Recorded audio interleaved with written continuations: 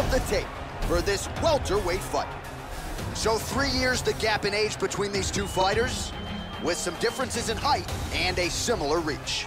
All right, now for the official introductions, we go inside the octagon to Bruce Buffer. Ladies and gentlemen, this is the main event of the evening. And when the action begins, our referee in charge, Dan Mergliata. And now, this is the moment UFC fans around the world have been waiting for.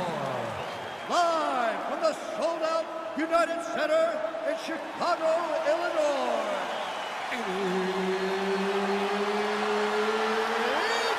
time! 5 rounds in the UFC welterweight division.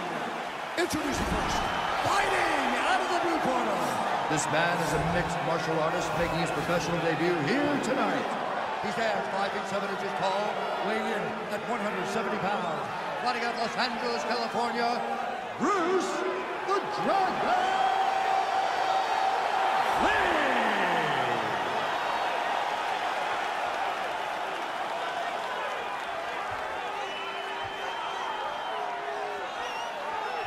And now introducing his opponent, fighting out of the right corner. This man is a freestyle fighter, holding a professional record of 14 wins, 3 losses. He stands 6 feet 1 inch tall, weighing in at 170 pounds. Ryan LaFlare!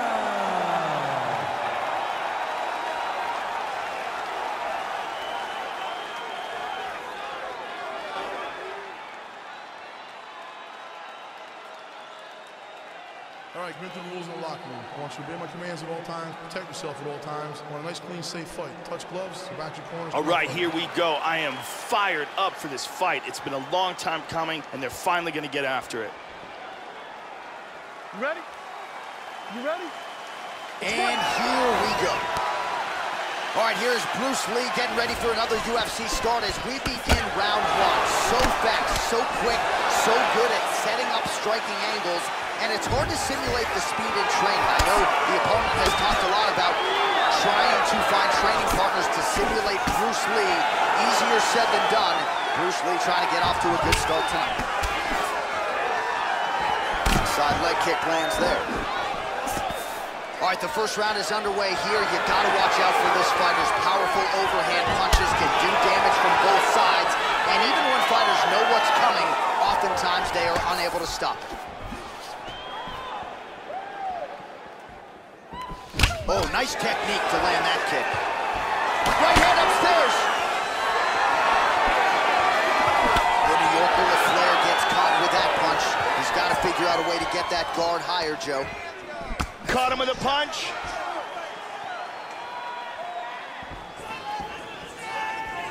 There's the kick, it's blocked. These guys are swinging. Well, he gets cracked to the head there, Joe. He continues to be vulnerable by leaning in. He's almost moving into the strike at this point in time. You gotta get that head on the center. He's in big trouble. Oh, look at this. Who saw that coming? Oh!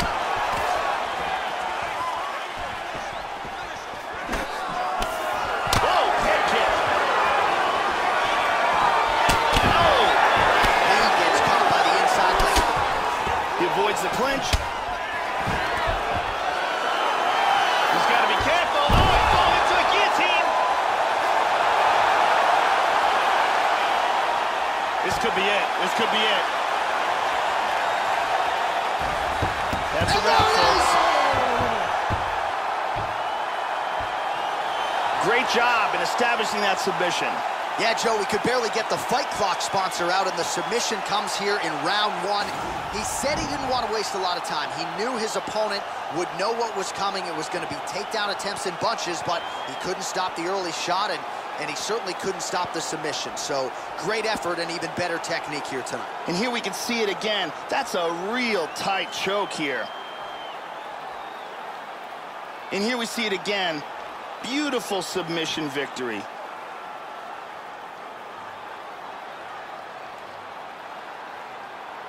So there he is, your winner by submission tonight, and that is how you put the rest of the division on notice. A huge result for him here tonight. Ladies and gentlemen, referee Dan Mugliano has called a stop to this contest at 1 minute, 52 seconds of the very first round. Declaring the winner by tap out, Bruce the Dragon Lee! Well, what else can you say about Bruce Lee after a performance like this one? Seemingly everyone on the roster wants to take their cracks against one of the founding fathers of mixed martial arts, and candidly, thus far, few men have succeeded. This just might have been Bruce Lee's best performance inside the octagon.